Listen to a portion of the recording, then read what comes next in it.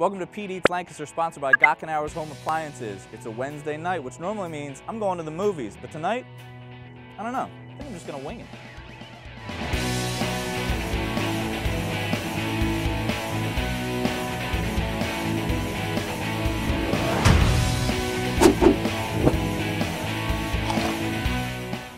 We're here at Mick's All-American Pub. I'm with Mick.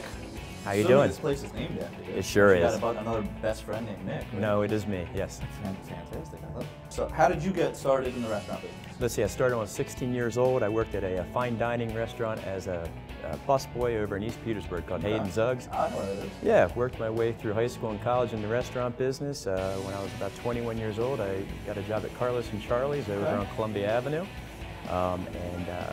The guys there were gracious enough when they were ready to get out of the business. They gave us an opportunity to buy in and become partners with that company. Very cool, very cool. So how many locations does Mick's have?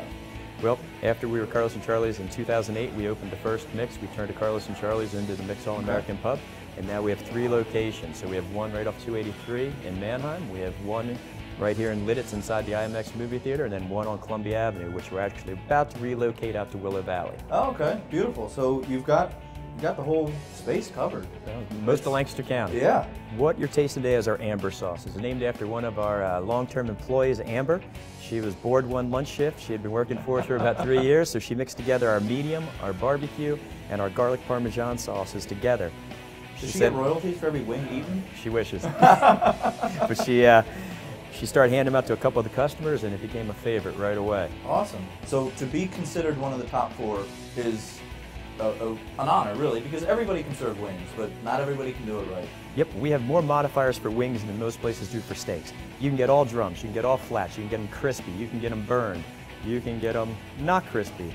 We will do them half and half. We will do them any way that you like. I've always just said, give me wings.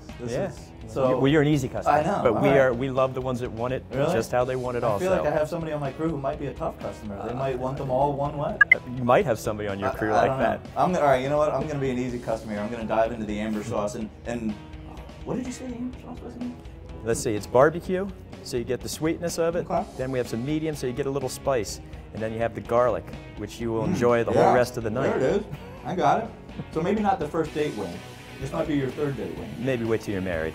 I'm going to finish this wing off, and then I'll probably give you a wing here instead of a handshake. It is sweet and savory with that garlic kick at the end. That is phenomenal. Thank you again for having us out here. It's delicious. Great place. 3 locations. Go visit them all. And you got all wings just like this, right? Yes, sir. Oh, perfect. All right. Great. Thank you so much. Thank you. Thanks to Mick and the friendly staff here at Mick's All-American Pub. Don't forget to visit us on LancasterOnline.com and throughout all our social media platforms. The wings were so good, he said it's all Pete can eat. Pete can eat, baby.